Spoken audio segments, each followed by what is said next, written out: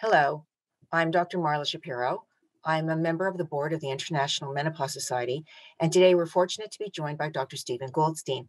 Steve, will you identify yourself to the audience? Thank you, Marla. I'm Steve Goldstein. As she said, I'm currently the president of the International Menopause Society.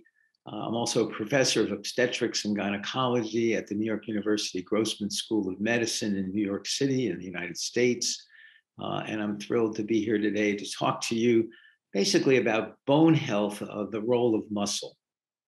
So let's first talk for our healthcare professionals who are listening to us, just to reiterate again how important bone health is for our patients and for us to be aware of this when we're seeing our patients. Well, there's a journal in the States called OBG Management. And for many years, I wrote the update on osteoporosis. And a couple of years ago, I made them change this to update on bone health because it's been my perception that too many healthcare providers simply order a bone density test, a DEXA test, and then they treat the score on the DEXA test.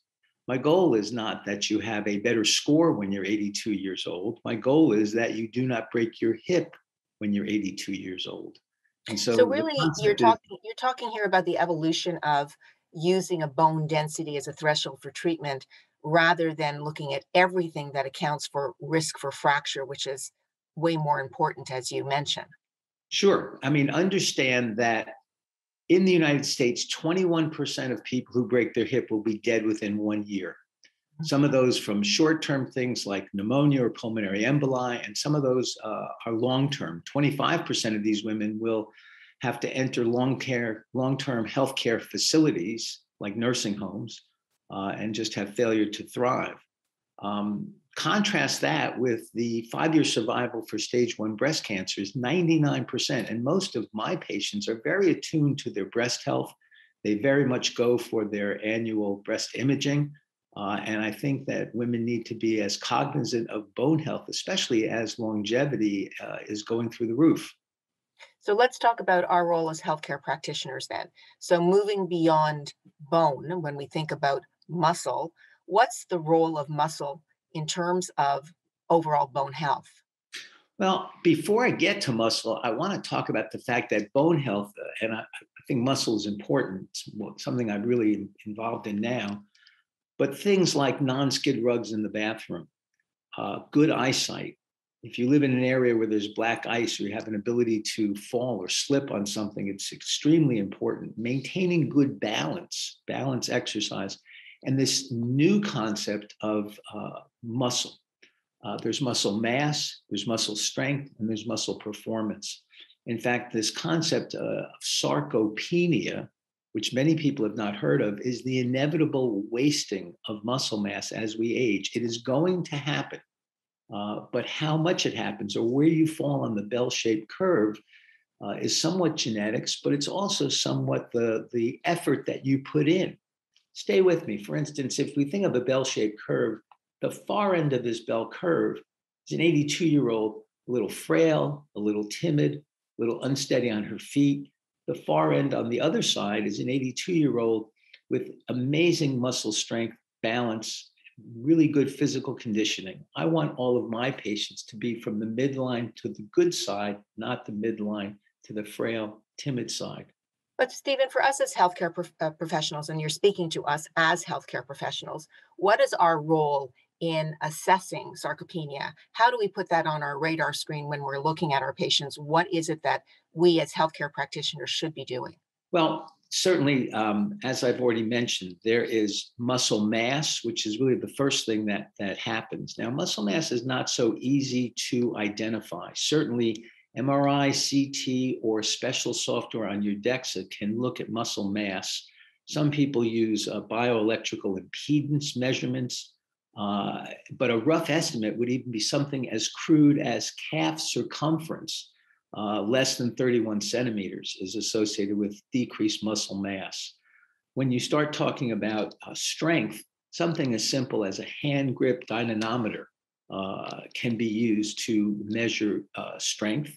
And performance, there's a test called Get Up and Go, where you, from a chair, you get up, you walk around a cone 3 or 4 meters away, and anything less than 0.8 meters per second is considered diminished performance. These are crude assessments, but even before, or even if you don't have the ability to do that in your office setting, talking to patients about the importance of balance exercise, strength training, just paying some attention to this. You go online, if you just Google balance exercise, after you get through the ads, there are many things. Philips, the company that makes light bulbs and ultrasound equipment, has 14 exercises to maintain strength and balance for seniors. And I talked to a woman the other day, 82, who said, well, I'm not going to get a trainer or join a gym. I said, 15 minutes a day, simple exercises in your home that can help maintain some strength and balance to keep what you have or improve what you have, paying some attention to this. In the past, people simply ordered a DEXA test and they said, you're doing great, or they said you need a drug. We realize 1/3 of people who break their hip do not have osteoporosis. If you have osteoporosis, certainly your risk is greater. But if you don't have osteoporosis, you're not risk-free. And in fact, there's this newly emerging topic of osteosarcopenia. There's good evidence that if you have any degree of bone loss, even osteopenic and not osteoporotic, and you have some sarcopenia, this will triple your risk of falling and quadruples your risk of fracture. And So I think, what I hear you saying and what is important for our healthcare practitioners to understand is that DEXA is a single test, but it doesn't necessarily assess risk for falls. Now you're talking about assessing bone health very much the way we assess cardiovascular health, looking at all these additional factors that will push you into the direction of being more aggressive in your bone management, both medication as well as building up the muscle mass, which seems critical to do. I couldn't have said it any better myself, Dr. Shapiro. So if we have to give our practitioners one message about looking at the additional features that influence risk for fracture, what can we tell them about muscle mass, assessing muscle mass, and keeping this really front of mind? For now, it's just an awareness of talking to everybody about the importance of movement, balance, strength, putting that into the equation and not simply ordering a DEXA test and treating the score on the DEXA test. We have to walk before we run. You don't have to go out and buy special software for your DEXA machine. You don't have to send people for a CT scan looking for muscle mass. Just thinking about it and talking to patients, looking at people who might appear to be frail, and talking to everybody about the importance of exercise, strength, and balance training is where I'd like to start. It's a prescription well worth writing. Thank you so much for joining us today.